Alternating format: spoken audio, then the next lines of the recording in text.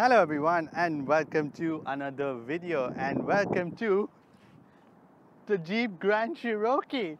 Now you've been familiar with the Jeep Cherokee brand, Jeep in general you've been familiar with, but first of all sorry about the dirty car because look at that, that's a sandstorm, like a mini sandstorm.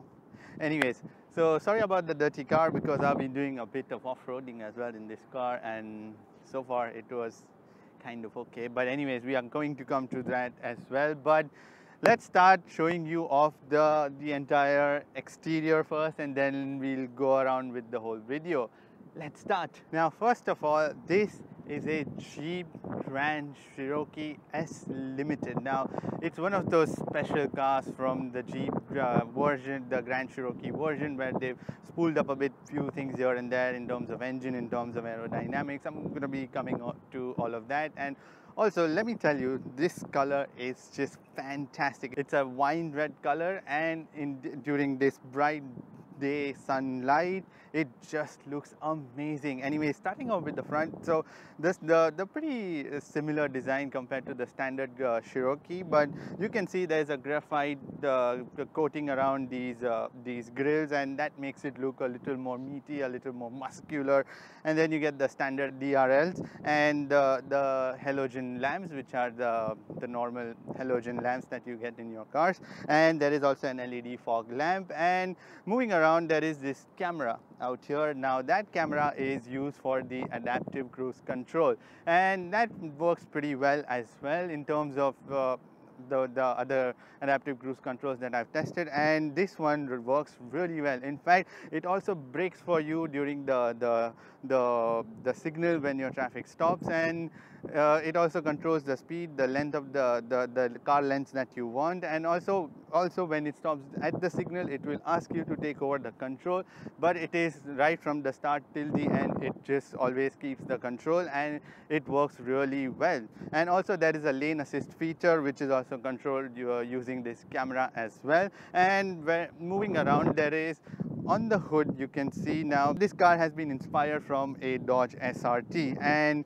because of that you would find the similarities in the hood as well, the bonnet or the hood, whatever you call it, but in the bonnet you would see these two scoops. Now the idea behind that is to make it more aerodynamically efficient, and when you drive inside you would see the whole computer switching you from the off-road to the aero package, and what happens is the air enters from here and it goes out from here, and basically that creates a very swooping lines in terms of the smooth aero package, and also similarly out here, and also it helps in cooling those radiators and giving them more and more of air. Moving on to the sides, you get 19-inch alloy wheels which are again graphite coated. The styling remains pretty much the same in terms of the standard Cherokee, and again as you can see from the side there are big fat shoulders that you can see are going across onto the bonnet, and this is how the air flows from here, flowing all over the car and swooping back at the tailgate.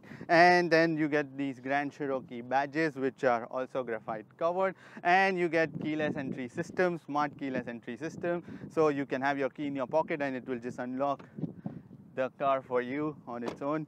And continuing, you get the side mirrors. Now the side mirrors are a bit too small to my liking because you really can't see much from them, barely a car on your side, and because of that they do have the blind spot warning system, but to be honest I wish they had made a little broader or something more like a concave kind of more into the mirror where you could see a lot more going on from the mirrors themselves, and they are power foldable by the way. And then continuing at the back you get the 19-inch rims again. Now at the back the shape is pretty much similar to the standard Jeep Cherokee that you find the Grand Cherokee, but you get the graphite covered Jeep logo and also the 4x4 logo, and also the S which denotes your Jeep is an S-Limited, the Grand Cherokee S-Limited version. And also you get the spoiler, and there is a sunroof which is panoramic. And one thing I forgot to mention was that the front glass and the passenger side glass and the driver side glass and also the panoramic sunroof is also covered in an UV light protection layer and also soundproofing protection layer, so that is quite visible when you drive the car. Anyways, moving on, there is a big boot to greet you. Now the boot is open using a button which is right under this handle, or also using the key. You can operate it like open and close. Both the functions are available using the key, and inside you get a ton of storage, which is about 730 liters of storage inside. And the first bit to which is really cool is that there is no lip out here, so when you slide your luggage in and out, it is not going to scratch any of the body parts. And also there is a plastic trim out here on the bumper as well, so you won't scratch your bumper or the paint as well. And you get a subwoofer as well. Now the car comes with a 9-speaker system and also a subwoofer, and there is this partition as well. The seats are 60-40 divided, and inside now Jeep has been really clever in terms of providing with different options in the boot as well. And you get these hooks out here where you can tie your shopping bags as well, and there is also a 12-volt charging plug as well. Now there are two lights in the tailgate itself, the door. So you would find them really helpful at night because the lights are into the boot as well and also on the ground, so it illuminates pretty much the entire back. Now in order to close the boot, all you have to do is press a button out here and it will just close the tailgate, but it will take a little while. But otherwise you can also manually push the tailgate and you can close it. Now at the back you would also find these graphite covered the exhaust tips, and they are twin exhaust tips. But one more thing that is to be mentioned is that there is no gap between the cover and the exhaust pipe. So usually you would find when the manufacturers put a chrome tip or a graphite tip like this, there tends to be a gap between the pipe and the tip, and that looks really ugly. But in this case it is pretty much covered, and all the gaps there are no visible gaps between the pipe and the tip, and that is why it looks really cool when you see it from a distance. And these are your parking sensors, and also there is a reversing camera. This car comes with a single camera reversing system. The first thing that I like the most is that the interior is completely black. There is no other color that they've used apart from a few chrome trims here and there that they've used for borders and lining them around with some other cup holders and everything.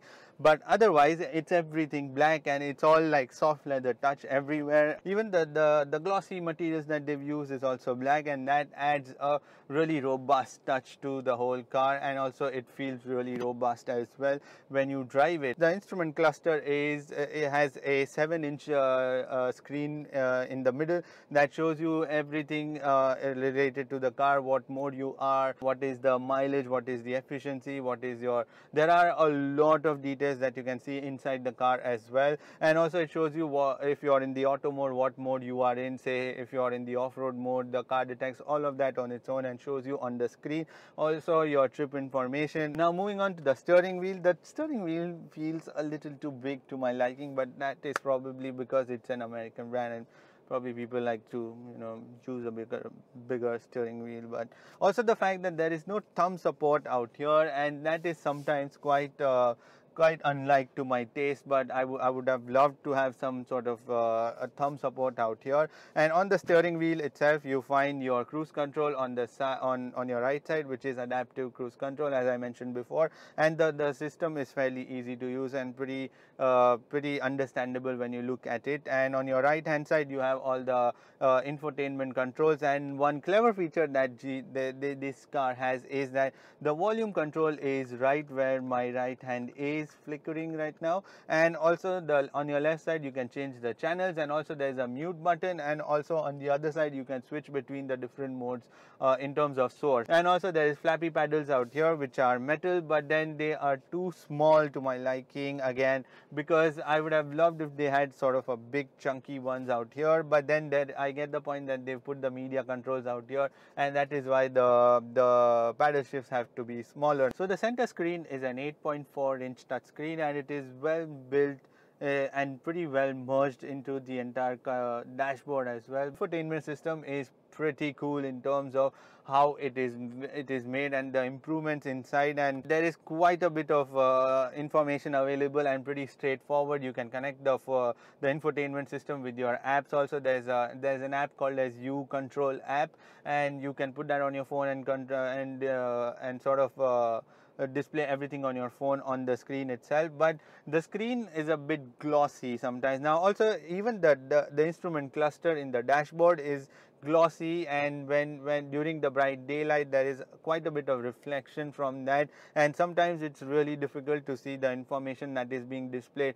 inside the instrument cluster and also into the dashboard screen as well. And now this car has one of the best navigation systems that I have ever seen. It's got such a fine detail that, you know, if there is a sea right next to you, it shows the ripple effects in the water. It's sort of that detail, and it's quite easy to use. It's so smooth, and it shows you in 3D format, 2D format, and I think it's one of the best navigation systems that I have seen, and it shows that they worked a lot on that system as well. You can also control your AC controls through this. This car has two types of control. One is in the infotainment screen where you can control the AC, and also there are physical buttons that you can use to control the AC systems as well. And your AC system is fairly straightforward, and at the bottom you would find the different types of mode where there is a lane assist. As I mentioned before, the lane assist also works quite well and at par with some Volvos and different brands that are offering currently, and I tried them as well. And there is also a auto parking mode, but then somehow that wasn't working for me. I tried it 2-3 times, but then I think because this works probably in the US version but not out here, maybe it will take some time for it to start working, but there is a mode that is provided. And also there is a volume control. Now this dashboard pretty much is similar to what you would find in a Dodge, in a Ram, in a Chrysler. So this is a very standard pattern that you would find in all these cars. The seats are leather seats. All the seats that you see in the car are leather seats. They are perforated and they are ventilated, so you can get yourself cool during the summer as well. And not just the passenger and the driver, but also the rear passengers get the ventilated seats, and that is pretty cool. The seats come in 8 different combinations, which is your move forward and backwards, and also up and down, and also the incline and recline position. And also there is a lumbar support that you can shift up and down, and not just the intensity of the lumbar support, but also where exactly do you want, you can do that. And it also comes on the passenger side as well. The steering wheel is leather covered, and the steering wheel is heated for some reason and not cooled, although I would wish they would put the cooled sort of feature into the steering wheel as well, cooling feature. But then they have heated feature, the heated steering wheel. But I think that is probably due to the fact that it's made for the US version, and then maybe they would just change it over the time when they get it out here. The gearbox is pretty straightforward. You get the PR neutral, your drive mode, and also there is a sport mode that you can activate. So the car comes with different types of modes: the rock mode, the mud mode, the snow mode, auto mode, and the sand mode. Now all these modes are available. Also there is a 4-wheel drive low, where you can put the car in the low drive range, and that is also available. And also there is a hill climb assist and also a hill descent assist as well. And also you can raise or lower the height of the car as well, and there are 3 levels of it. And during the off-roading session you can raise the height of the car as well. Now in terms of storage, there is quite a bit of storage in the door bins as well. You can put a big 1.5 liter bottle and also some more stuff on both the sides and also at the back. And also there is this big chunky handrest as well, which can be opened, and there is quite a bit of storage inside as well. And also it comes in 2 sort of different layers where you can put your phone as well, and also you can put the big sort of storage inside, which can again accommodate about a liter and a half worth of a bottle. And then there are 2 cup holders out here. There are 2 cup holders at the back as well, and the rear passenger seats as well. There is also the normal glove box storage, which is right out here, and it is quite decent enough to put a lot of stuff. Now one sort of annoying feature that this car has is that this doesn't have any space to keep your phones. There are only two cup holders, but there are no space to keep your mobile phones, and that is the reason I probably use my cup holder to put my phones. And there is one sort of compartment in the front as well. When you open, there is a USB charger. There are two USB chargers. There is an auxiliary port as well. There is also a cigarette lighter, or which can be used to charge your phones using a charger as well, which is 12-volt 120-watt socket, and that I usually use sometimes as well to put my phone, or otherwise I use the cup holders to put my phone as well. Moving at the back, there is a lot of space for people behind as well, and enough to seat 3 people properly. And also there is this hand rest that I mentioned before with cup holders as well. And also you can see the way the seats are shaped, so your legs are easily comfortable and not hitting the seats, although this seat is in my position, which is quite behind as well. And again there is quite a space out here as well, and the seats in general are pretty comfortable and pretty good for a long cruise as well. Now there is also this handle in case you go off-roading and you want to hold something onto, so there is no handle out here, but instead the handles are put out here, which are pretty robust, and they seem to be lasting quite well as well. There is also this cool little hanging feature where you can hang your coat or something, and then there is also this small reading lights on both the sides as well. And apart from that, it's a pretty cool back space as well. And also there is air conditioning for the rear passengers as well, and also 2 USB ports, and also the control for your AC, the ventilated seats as well. And you get, apart from that, quite a robust material at the back as well, soft touch out here as well. And also the door bins have the storage capacity as well to hold a 1.5 liter bottle as well. The Jeep Grand Cherokee, and especially the S-Limited, has always been a premium product from the Jeep lineup, and everything is so well made. It's pretty quality, it's robust and built to last for a longer time as well, and it's pretty premium in terms of its feel. But the more important question is, how well does it really drive?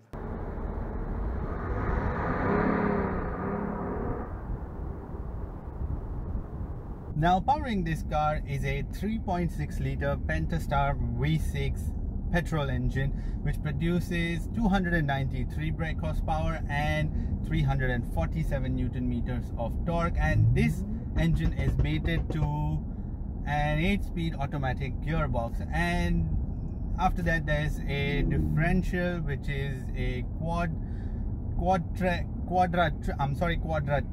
II 4-wheel drive system. Now if you ask me, the whole package works really fine, and I mean it does return an average of about 6 to 7, but you can do it up to 9. You can go up to 9 as well if you drive it carefully. But I mean, if you ask me in terms of the engine, the engine is pretty responsive, because press the throttle, it takes half a second to respond, but it responds really well. It just lifts off like that, like a bullet. And a car this big, it's just pretty good the way it just manages the whole power flow from the engine to the gearbox to the transmission. Now if I put it into the sport mode, the response system just slightly increases in terms of how the throttle response happens. There is a bit of a steering stiffness as well, but otherwise when I use the paddle shift, there is also a very half a second kind of lag between the change of gears, and as a result of that, even if you are on the sport mode, it feels a little laggy sometimes, the system. But bear in mind, this car is an SUV, and I would classify it as a luxury SUV, and to be doing all of this and also doing off-roading and also doing your daily job, it's a fantastic thing. And after that, there is the suspension, and they are air suspension with the coils, and you have an anti-roll bar as well, and the whole setup is pretty neat, and there is bare minimum amount of roll when you go off-roading or when you are driving normally or taking a turn. And apart from that, the steering, which in itself is pretty light, and the car really disguises its weight quite well from the steering. You cannot figure out that it's a very heavy car because it's so quiet inside as well. So that is the reason you won't even figure out that you are driving such a big thing unless you notice that you are at such a height and you are driving an SUV after that. But otherwise I think the whole package is very well made, and especially the improvements in terms of the S-Limited, you can feel it. The power delivery is pretty neat, it's pretty straightforward, and it is right on point, I would say.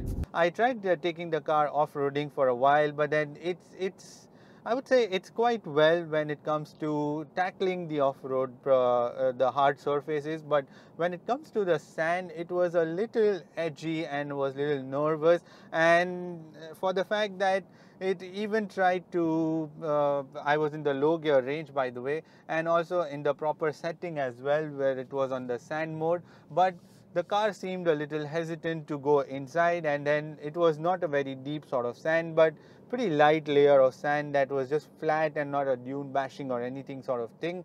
But at that point of time, I just decided to back off, except for the part of the sand where it was a little nervous when it came to handling the sand bit. But otherwise, when it comes to the rock or even the slippery surfaces, the car was pretty well capable in deciding how much power to put. The reversing camera out here is also of pretty low quality, I'm afraid, because the screen is pretty good, because it's such a nice screen that they've put, and it's pretty clear, pretty crisp. But it's a shame that they did not put a nice bit of camera as well to complement the whole system as well, because if they had done that, this would have been the most perfect sort of reversing camera system, I think. In terms of braking performance, the car's brakes are pretty cool. It comes with 4 ventilated brake disc systems, and they work quite well. The car has a lot of safety features as well. It comes with dual airbags, which is for the passenger and the driver as well. There's also curtain airbags for the passenger and the driver as well. There is ABS, there is vehicle traction system, your traction control, and also the hill assist feature, and that also works quite well.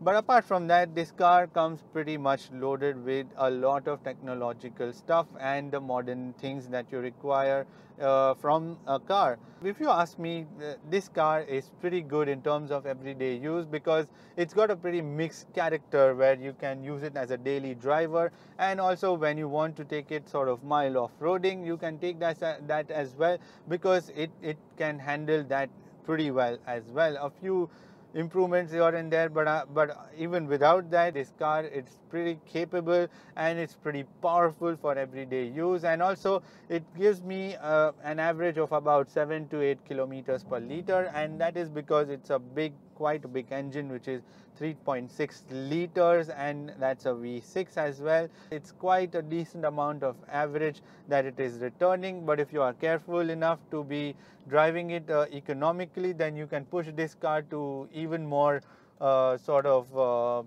economical range, where you can squeeze out around 9 to almost 10 kilometers per liter. But I think it's a car worth considering, and you get everything from technological side, like it's fully loaded in terms of tech.